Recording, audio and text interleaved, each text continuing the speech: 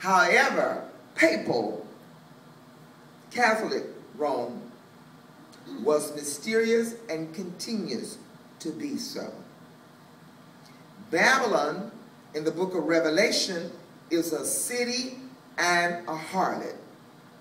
Jerusalem in the same book is a city and a bride. Babylon is the deceptive lover of earthly kings.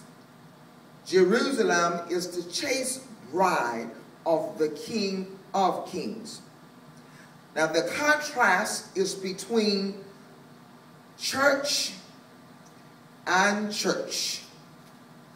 The faithful church and the apostate church. Apostasy means falling away from the Lord. In verse 7 of that 17th chapter of the book of Revelation, the angel identified the woman to John.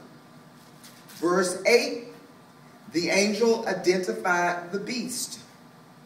Verse 9, 7 heads are the 7 mountains on which the woman rides. Verse 18, the woman is that great city which reigns over the kings of the earth. Now, what city has 7 mountains? That is Rome.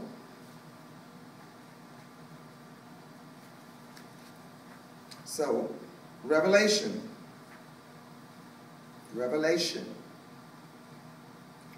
We find that the Nazi leadership was mainly Roman Catholic. Hitler and Himmler were greatly influenced by the Jesuits, as was Mussolini, whose father confessor was a Jesuit.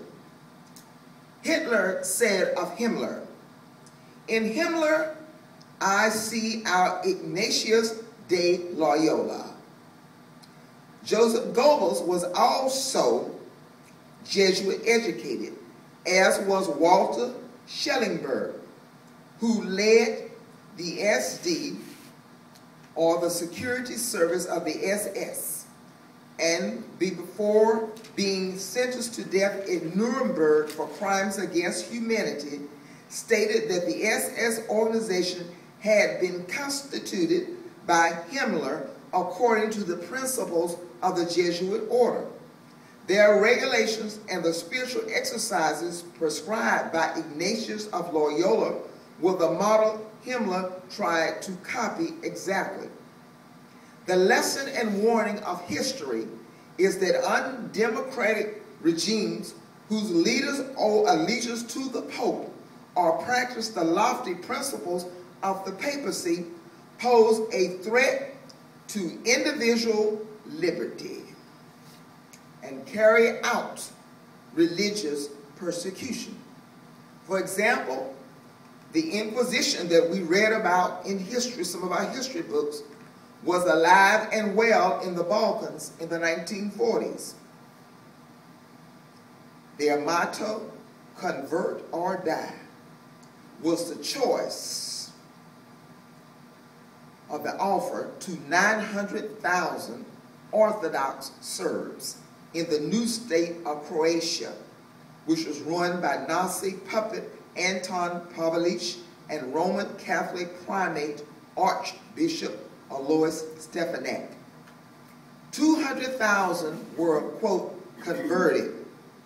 However, 700,000 preferred to die, were tortured, shot, burned, or buried alive.